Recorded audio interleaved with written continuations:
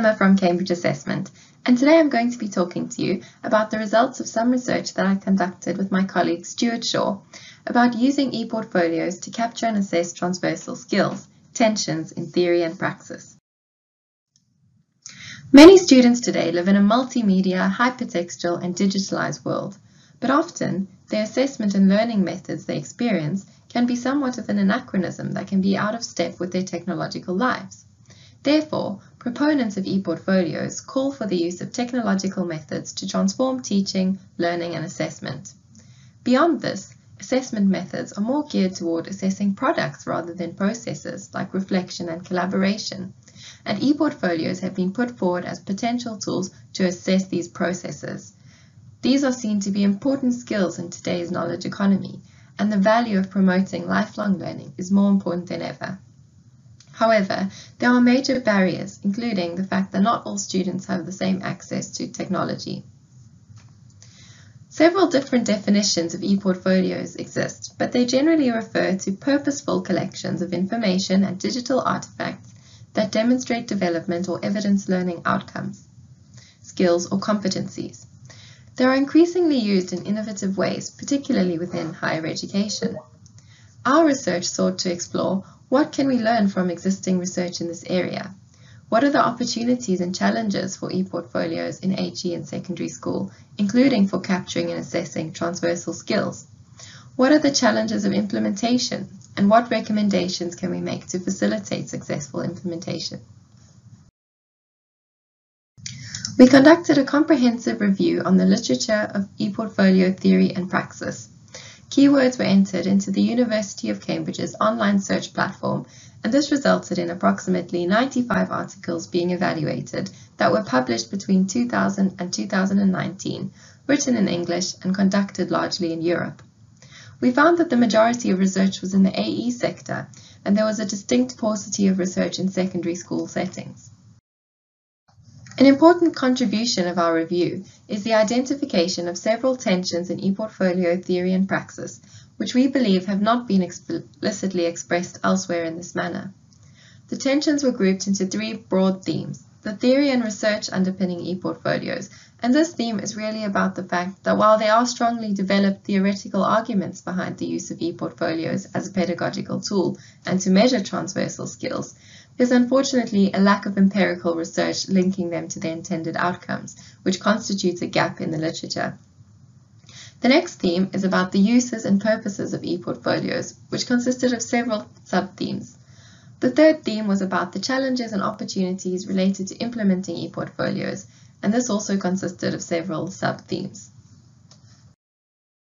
The first group of tensions that I'd like to discuss are the uses and purposes of e-portfolios. The key tensions in this theme were true e-portfolios versus digital submission, and this includes discussion of the transversal skills of reflection and collaboration. Then there's control versus autonomous individualized learning, and summative versus formative assessment.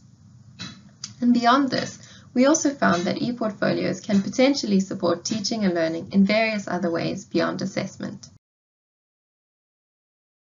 Are e-portfolios simply a place to store work online, or are they something beyond that, something conceptually separate? Are we assessing and capturing the product of learning or the process, which is how the product was developed or how students' understanding developed? How we conceptualize e-portfolios influences the constructs that they're able to assess and capture. This table compares the differences between product and process e-portfolios. Product e-portfolios are also known as assessment e-portfolios. They consist of the finished products, and therefore they have limited uses of the assessment of these final products. And these can be found in secondary schools. Process e-portfolios are also known as learning e-portfolios or true e-portfolios. As well as consisting of final drafts, they also include drafts or unpolished work, which can capture the process of compiling the e-portfolio. Therefore, they can have broader uses.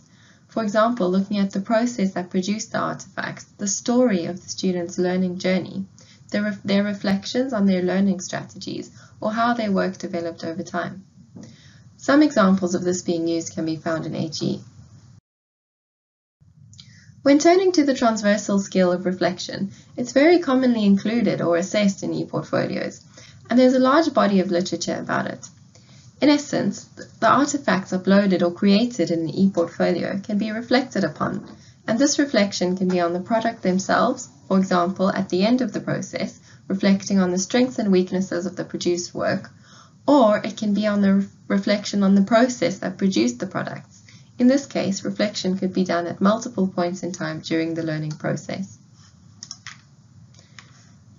This latter type of reflection on the process is arguably a deeper kind of reflection that promotes more continual engagement of students throughout the course. It can capture various concepts, such as the depth of their engagement, their self-awareness, and their awareness of the learning process, and this can be argued to afford the potential for a more complete assessment of student learning and personal growth, and can encourage lifelong learning. This kind of e-portfolio works best over a period of time in which the student grew and developed during producing this work, and it supports reflection analogous to the metaphor of the learning journey. There are some challenges, however, with including reflection in assessment, such as construct irrelevant variance and the potential for negative washback. Turning to collaboration, there was less literature about e-portfolios being used to assess collaboration, but sound theoretical arguments for how they could support it. Because e-portfolios can be shared or collaborative, meaning that multiple students can work together on a shared outcome, this can support aspects like negotiation, sharing resources, and conflict resolution, and they can offer opportunities for both synchronous or asynchronous interaction. Another tension regarding the uses and purposes of e-portfolios is about control versus autonomy. How much control should the teacher or assessor exert over the nature and contents of the e-portfolio? Or in contrast, how much autonomy should students be given in the construction process? This can include questions of word or artifact limits, multimedia or software being constrained or specified, and whether the nature of the artifacts are also constrained or specified in detail. There are benefits and drawbacks to each choice, and it depends on the intended purposes of the e-portfolio. If we have greater autonomy for students, this allows intrinsic motivation, individualized learning, and greater engagement. But if we have greater control, this leads to greater uniformity of the assessment and more manageable and consistent marking.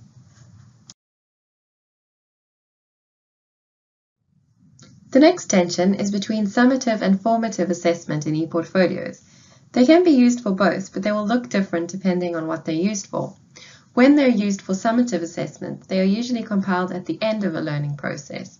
They have very prescribed tasks with exemplars and detailed rubrics or mark schemes to score the outcomes, and students will carefully monitor what they contribute.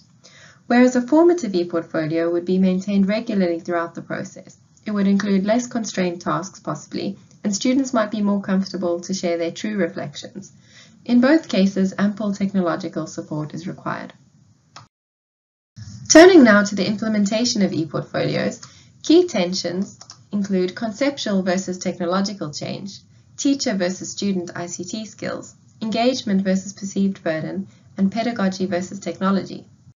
Conceptual versus technological change highlights that when we introduce change into educational settings, this requires understanding e-portfolios at a pedagogical level, but also requires having the right technological infrastructure to support it, which will vary with different contexts. There's also a potential gap between the ICT skills of students and their teachers, which has implications for providing support and feedback. There are issues such as students with better technological abilities are being perceived to perform better in their e-portfolios. Student engagement is important for the success of e-portfolios and can influence their validity. If students perceive it as an extra task to do rather than appreciating its value in the learning process, this could lead to superficial types of engagement. Another tension was between pedagogy and technology, and this reminds us that technology really expands our educational possibilities, but pedagogy should always come first. Once you have a strong pedagogical rationale for an e-portfolio, then you can select the right technology and implement it. This will lead to focused and coherent e-portfolios rather than mere odds and ends in a repository. This table, adapted from Lorenzo and Ittelson, shows different possible technological approaches and some examples of the advantages and disadvantages of each. For example, homegrown, open source, commercial, or common tools. And this table, adapted from several sources, provides different factors to take into consideration when choosing an approach to ePortfolio software. For example, you would need to consider the user experience, financial costs, and the system access and security, amongst others. In conclusion, several tensions in ePortfolio theory and praxis emerged under 3 themes, and these can guide decision-making, design, and implementation of ePortfolios. There was limited research, especially at school level. Most of the research was on HE, and it was often methodologically limited in the sense that it was based on case studies and perception studies. However, the literature does indicate that ePortfolios have the potential for capturing and assessing transversal skills, definitely assessing reflection, and to a lesser extent collaboration. ePortfolios provide an opportunity to make the role of reflection in learning explicit, and they can support collaboration by creating opportunities for students to share, discuss, and work together on outcomes. Process-oriented ePortfolios have the potential to capture constructs akin to the student's learning journey. Key conclusions in terms of implementation is that ePortfolios should be embedded in the design phase and take note of the contextual factors which will influence the extent of change and support required. Guidelines were given for selecting an approach to ePortfolio software, and high-quality technological support is required. Lastly, student engagement is crucial for successful ePortfolio implementation. And that brings me to the end of my presentation. Thank you very much for listening, and I welcome any comments and discussion points. Please contact me if you would like to discuss this work further. Thank you.